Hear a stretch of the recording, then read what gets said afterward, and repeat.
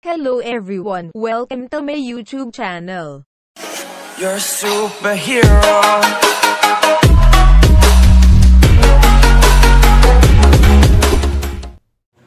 Before we start, please don't forget to subscribe and turn on the notification bell para ma-update ka sa aking mga bagong video.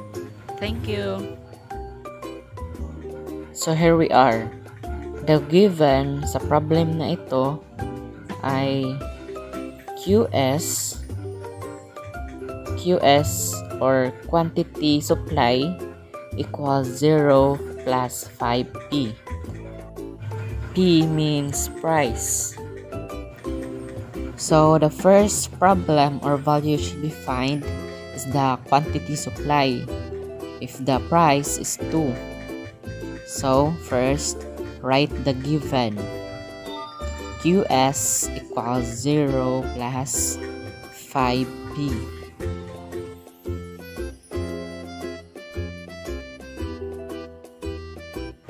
Next is you have to simplify the P. So the value of P is 2. So equals 0 plus 5 times 2 equals to 10. So 0 plus 10 equals 10. So therefore, your quantity supply if the price is 2 equals to 10. Simple as that. So ang susunod naman nating hahanapin ay ang presyo kung ang quantity supply mo ay 20. So first, write the given quantity supply equals 0 plus 5P.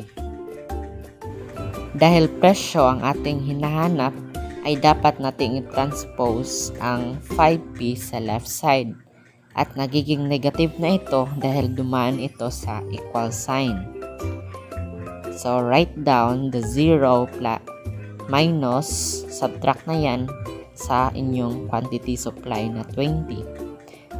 So negative 5P equals 0 minus 20 equals to negative 20. So divide both sides by negative 5.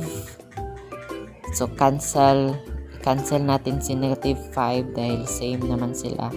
So ang natira na lang ay P. So P equals, divide natin si 20 divided by 5 equals to positive 4 dahil puro sila negative. So therefore, ang ating presyo ay 4. I-erase muna natin to. So next, we have to find again the quantity supply if your price is 6. So write down the given, then simplify. So QS equals 0 plus 5P. 0 plus 5 tapos value ni P is 6. So 5 times 6 equals to 30. So 0 plus 30 equals to 30. So therefore, your quantity supply is 30. The next should be find is the price. So ang presyo naman. So first, write down the given QS equals 0 plus 5P. So i-transpose natin si 5P. So magiging negative 5P na ito. So 0 minus 40.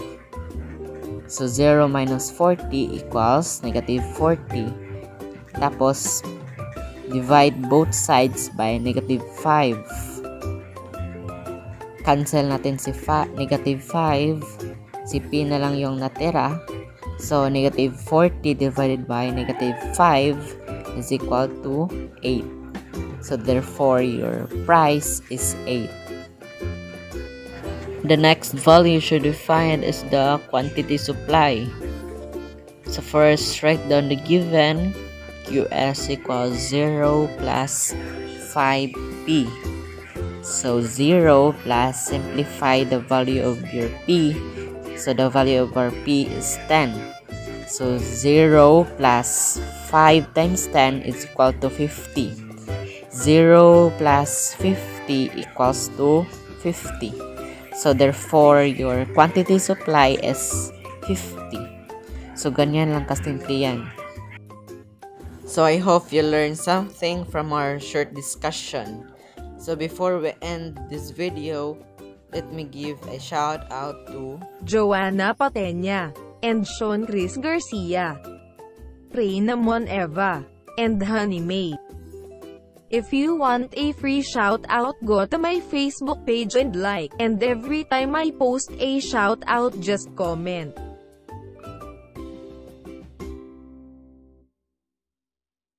Thank you for watching, Day Burkads.